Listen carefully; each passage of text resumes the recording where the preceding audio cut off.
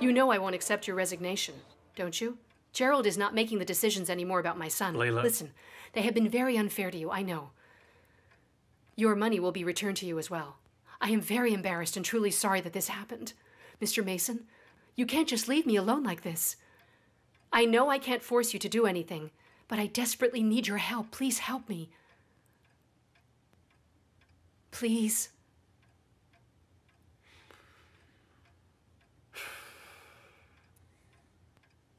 Well? You're not going to go off like that by yourself ever again. If something's wrong, you tell me first. If I'm not listening, you shout at me. You make me listen, okay? Okay, all right. Okay, I'll promise I'll do that. Thank you, Mr. Mason. Did you tell the police everything? Yes, everything I could think of. Did you see the men's faces by any chance? Not all of them, I'm afraid. One of them was named Aldo. I only heard his voice. I never saw his face.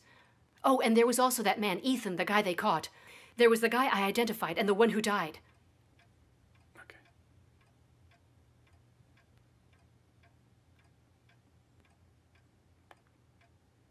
Did you remember something else? The guy who died. I think that he was the brother of the guy who was running everything.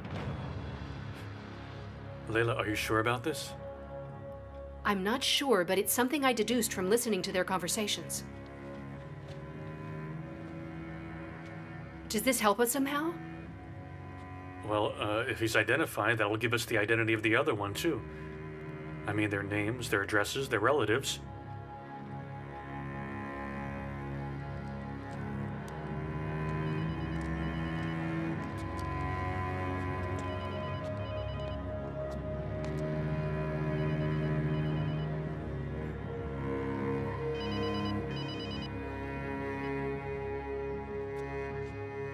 Hello.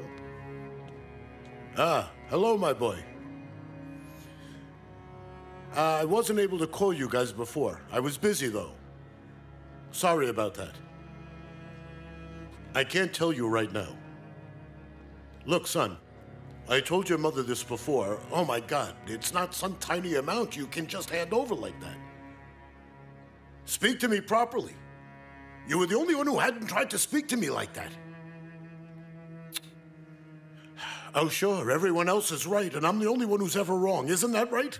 Don't go on about it. I'll come home if I can. Goodbye.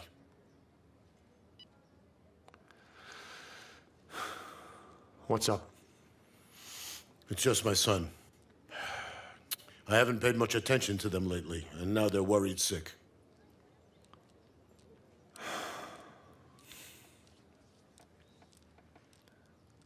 Any news? Well, I left word in all the right places. You know, I called everyone I knew who needed to be called, but no news as of yet, which means nothing. But it won't take much longer, you know. It's just a matter of time. He has to go to one of them without a doubt, sooner or later.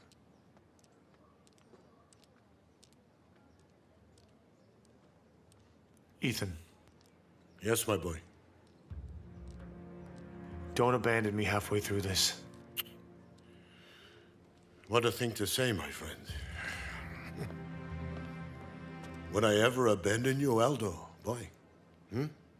Who else would I go through all this for?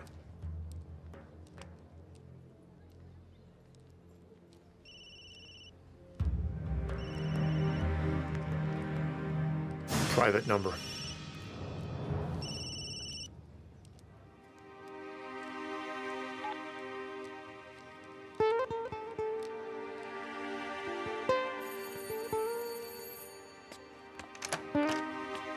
What is it that you couldn't talk to me about on the phone? Come inside. Did you speak to Leyla? I did. And what happened? Mason, what happened? Why don't you have a seat? Well, Aaron...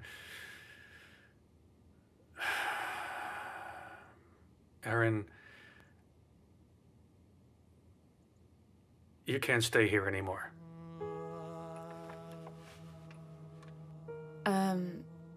Okay then. I'll go home this evening. We had the door fixed anyway, remember? I mean, all right. I won't stay anywhere that I'm not wanted anyway. I understand how it is. Well, you're not wanted? How is that even possible? In fact, you're really wanted. That's not the issue. The reason I'm saying you can't stay here... Erin, I can't endanger your life anymore. While I was talking to Leyla, she remembered a very important detail from when she was captured. What's the detail?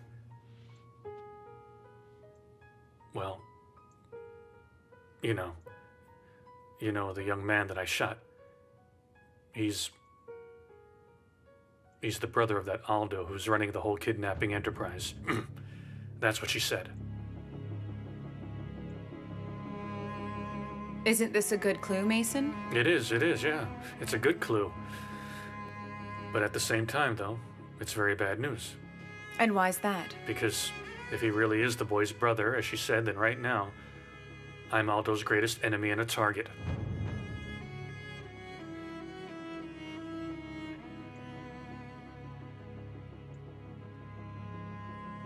Are you afraid, then?